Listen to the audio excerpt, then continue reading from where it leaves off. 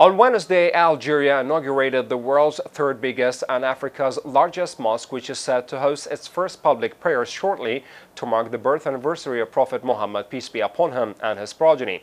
The mosque, which took a year and a half for completing its construction, will be known as the Jamaa El-Djazair and measures an astounding area of 27.75 hectares. Algerian President Abdelmadjid Tebboune was expected to inaugurate the mosque's prayer hall before his office and announced that he had been hospitalized. It was unclear how many people would be allowed to attend the prayers amid the novel coronavirus pandemic. The mosque's interior, in Andalusian style, is decorated in wood, marble, and alabaster. Features 6 kilometers of Quranic text in Arabic calligraphy, along with turquoise prayer mats.